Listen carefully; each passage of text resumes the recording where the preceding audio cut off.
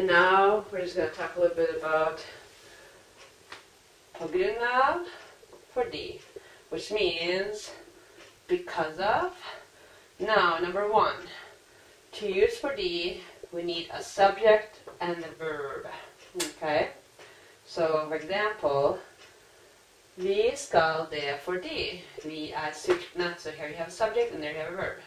And it's translated, we are going to do that because we are hungry. Okay?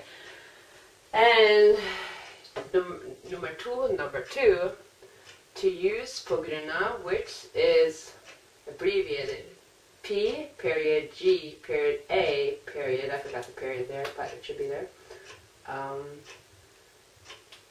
You then have an object that follows it, what you're saying.